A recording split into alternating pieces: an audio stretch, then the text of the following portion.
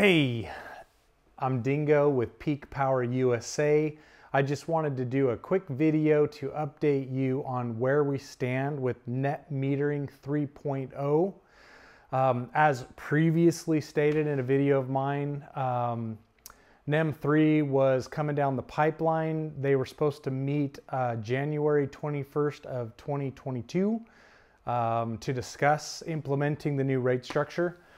Just before that all went down, thousands of us in the renewable energy sector actually went down to LA in front of the CPUC offices and up to the Sacramento offices and rallied and made sure that our voices were heard because we were very frustrated by these changes, as well as many of you out there as consumers of whatever power source you choose.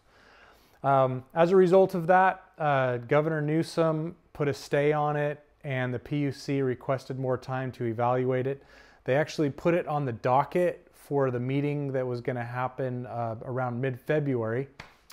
It got removed, it never happened, and as of this moment in early April, the latest and greatest is that that is postponed for an undetermined amount of time. That's the best I have for you at this juncture. It is currently postponed for an undetermined amount of time.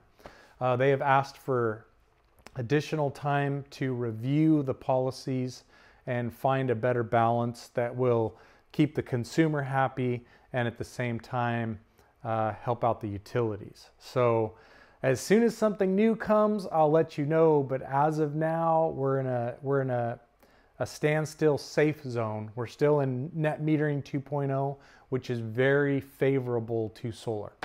So with the good news of the CPUC and the utilities postponing the NEM 3.0 rate structure, now would probably be the best time to consider solar if you don't already have it. I know many of you do, but I also know that far more of you don't.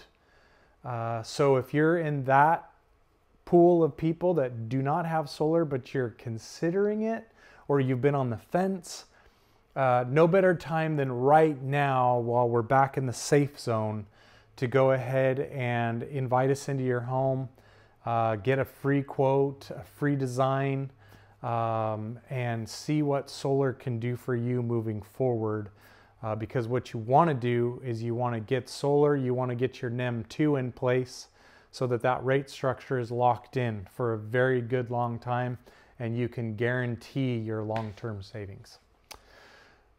So thank you so much, and hopefully you won't hear from me on the NEM 3 thing for a little while, but I just wanted to make sure you had as current information as possible out there. Thanks.